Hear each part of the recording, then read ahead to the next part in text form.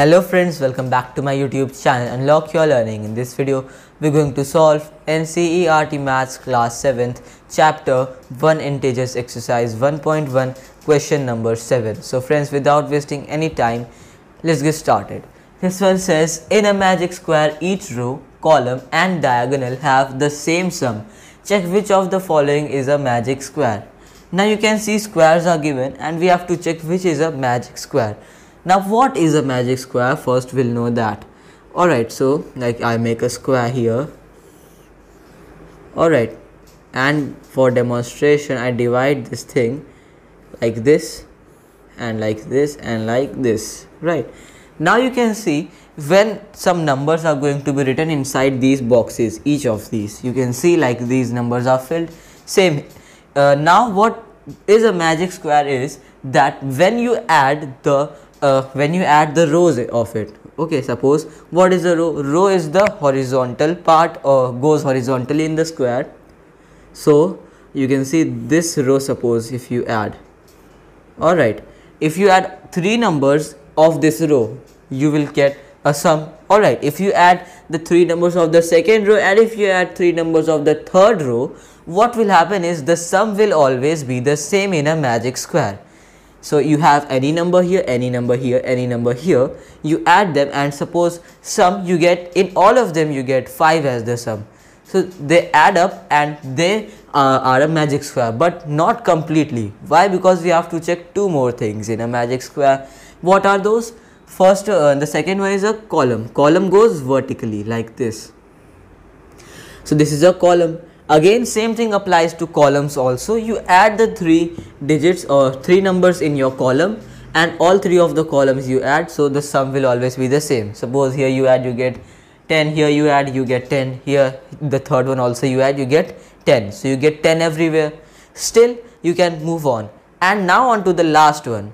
So that is a diagonal. What is a diagonal? Diagonal means going from one end to the other. Suppose from here I go till here. This makes a diagonal. From here I go till here. This makes another diagonal. So these are the diagonals. Again, what happens with diagonals? You add them. So you add 1, 2 and 3. This one diagonal, right? You add 3 of these numbers, you get the same sum. Here 1, 2, 3, you add them, you get the same sum. But friends, if any of these needs are not fulfilled, then that square is not a magic square. Alright, so let us get solving on to the first magic square, and you can see first of all let us add the rows. Rows go horizontally. So first one is 5 minus 4, minus 1 and minus 4. Again you solve them. So minus 1 and minus 4 minus 5. 5 minus 5 is 0. 0. Here we have minus 5 minus 2, that is minus 7 and 7. Minus 7 and 7 is again 0. Here we have 0 and 3 minus 3. So you can simply ignore this 0, it has no value, and 3 minus 3 is also 0. So sum becomes 0 only. And now on to the columns. So for the columns you can see, suppose columns go what? Vertically, right? So 5 minus 5, again 0. You ignore this 0, so you get 0. Then minus 2 minus 1 minus 2 will be minus 3. Again minus 3 and 3 will be 0 once again. Here we have minus 4 and minus 3. First we are adding the negative ones. So minus 4 minus 3, again minus 7. 7 minus 7 is also 0. Right. And now on to the diagonals, which is the last one. So let us say we go this way first, right? So you can see minus 4 minus 2 will be minus 6, right? Minus 6. Okay, so minus 4 you add them, so you get minus 6. Okay, and now if we move on to the next one, you can see the diagonal here, 5 minus 2. Although it is coming different, but we'll still do the last diagonal as well.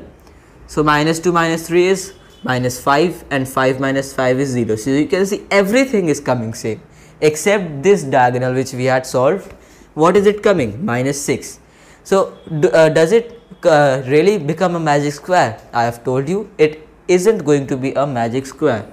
You just cut it, because even one sum comes different, then it is not a magic square. Now on to the next one, we have the rows. So 1 minus 10 and ignore the 0, so you get what? Minus 9 is your answer. Alright, minus 9 in the first row. Now on to the second one. Minus 4 minus 3 minus 2, minus 4 minus 3 minus 7, minus 7 minus 2 is again minus 9 only. Right. Last one we have minus 6 and minus 7. So this adds up to minus 13. Minus 13 and plus 4, that is two different signs, so you subtract them. So you get again 9 and minus 13 is greater, so minus sign. See, all the three are coming same. So we can still keep on going. Let us move on to the columns now. Right. So in the columns, what we have?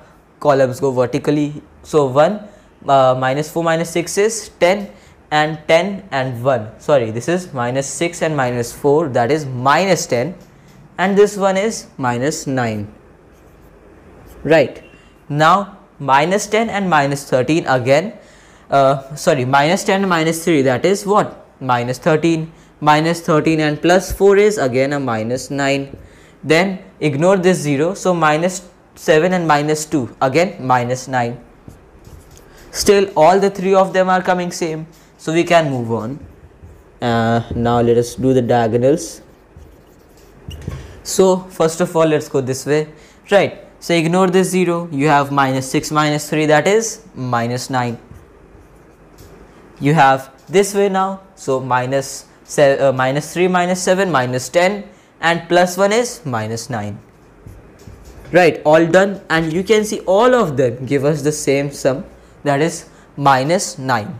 So this means that this is a magic square or not? It is a magic square. Alright. And friends, this is all for today. If you are new to my YouTube channel, do not forget to subscribe and hit that bell icon down below so that you get notified whenever I upload new video. Also, leave a like on this video. Till then, take good care of yourself. Bye bye.